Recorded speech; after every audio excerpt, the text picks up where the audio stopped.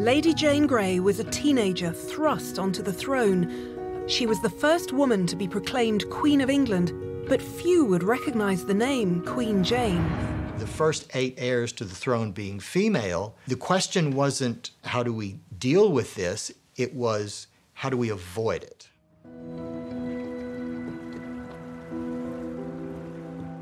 Jane's journey to the throne begins with the sudden illness of the 15-year-old Tudor king, Edward VI, the only son of Henry VIII.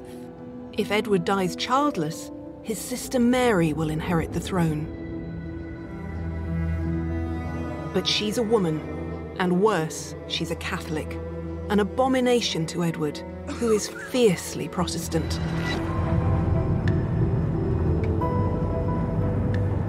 There may be a lot of gaps in the record, but the king's health was a subject of intense scrutiny. We have every grim detail. He is beginning to break out in ulcers. A procession of the best doctors came and went, but the king was not getting better. Stories of the king's illness were played down, but here at Greenwich, in the corridors of power, there was growing concern. People began to speculate about what the death of the king might mean.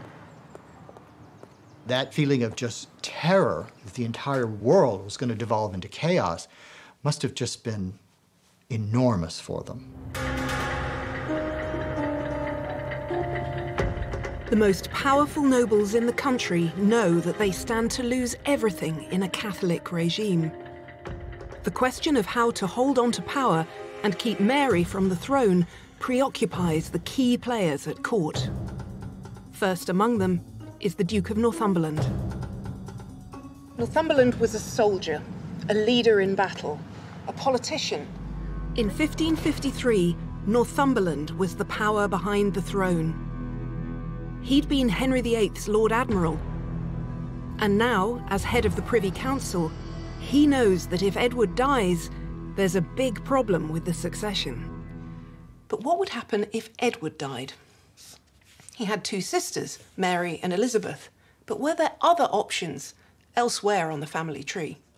So if we look around this family tree, we see that our options are pretty limited. Eleanor was already dead, but otherwise there's Mary, Elizabeth, Frances, Jane, Catherine, Mary, and Margaret. 8 women, not a man in sight. It was entirely understood that the heir to the throne should be male, full stop. And when you're left with the first 8 heirs to the throne being female, the question wasn't how do we deal with this, it was how do we avoid it. But by 1553, one of the greatest champions of Catholicism was Mary, Henry VIII's eldest child and the heir to Edward's throne. Aged 37, Mary was an unrepentant Catholic. Before her brother's illness, she had held regular illegal masses at her home. This act of defiance enraged Edward and hardened his resolve that she should never be queen. Next in line was Henry's 19-year-old daughter Elizabeth. And although she was Protestant, like Mary, she was technically illegitimate. But as Edward's illness progresses, a secret document is hastily produced in his sick room. What was Edward planning, and why? This is Edward's device for the succession. It's in his own handwriting. It's clearly a document written by a teenage boy. The handwriting isn't very sophisticated, and neither actually is the language. My device for the succession, it says at the top. And the essence of Edward's plan is clear in the first paragraph, where one word gets repeated over and over again. Male, male, male, male, heirs male. Edward wants a Protestant king to rule after his death. There are still questions. It's Edward's handwriting, but we don't know if it was Edward's idea. As leader of the Privy Council, the Duke of Northumberland was Edward's closest advisor. There's a possibility that he had a hand in this document for his own very personal reasons. The Grey family has now become the focus of Edward's plans for the succession. The device names Jane, Catherine and Mary Grey and their mother Frances. Until one of them produces a son, Francis would be a caretaker, and the throne of England would remain empty. So what's the solution to the difficulty of that empty chair? Well, I think their immediate solution is to have a round of marriages in the hope that someone will produce a son before Edward dies. Of all the royal descendants, the greatest prize is the eldest of the Grey sisters, 15-year-old Jane. Aged around 11, she moved to London to live under the wardship of the King's uncle, Thomas Seymour. It was here that she advanced her education with the best Protestant tutors the country had to offer. She's really, in some ways, being seen as the future of the Protestant Reformation in England. Jane's education was facilitated by her father, Henry Grey, who was a senior nobleman and a member of the Privy Council.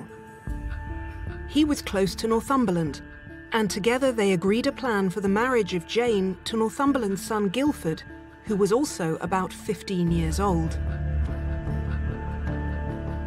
For Northumberland, Jane was his route to the power of the crown through his son.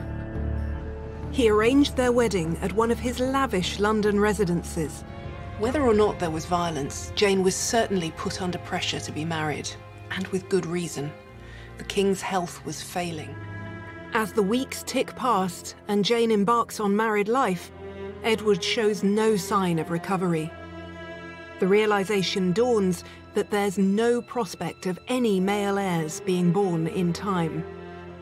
We don't know the date or the precise details, but sometime in the weeks before his death, a final and critical change is made to the device. It's a change that will have a devastating impact on the life of Lady Jane Grey.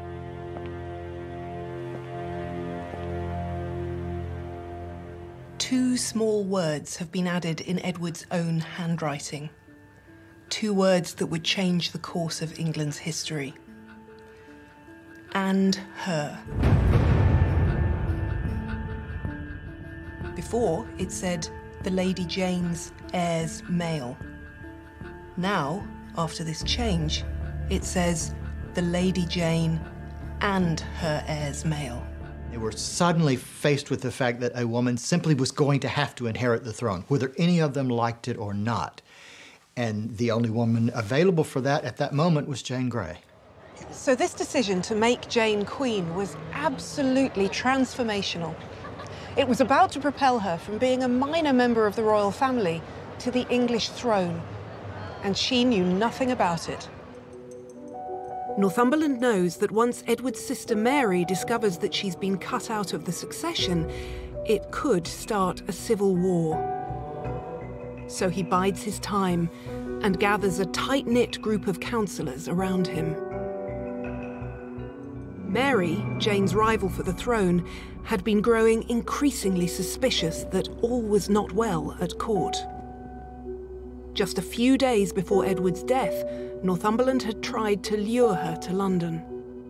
She gets a tip-off from someone at court, a warning that Edward is dying, and the summons to court that she's received shouldn't be followed, that she shouldn't go back to court, she shouldn't respond to it, because there is a plan to capture her when she comes to court on the pretense of coming to see her dying brother. Mary goes into hiding. On the 6th of July, at about 8 p.m, the 15-year-old king says he feels faint.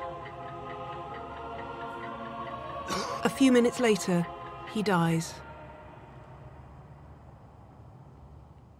For Northumberland, the game is on. He needs to consolidate his position and place Jane, now his daughter-in-law, on the throne before Mary finds out. By the 9th of July, Edward has been dead for 3 days. Northumberland is ready for phase 2 of his plan. It's time for the Privy Council to seize the moment and their new queen, Jane Grey.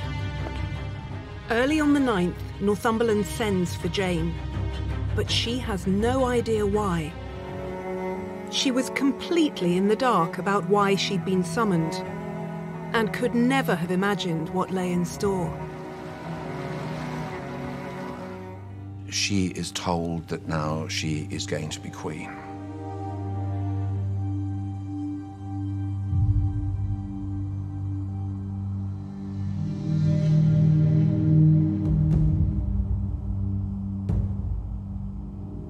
And the French ambassador reports what she said.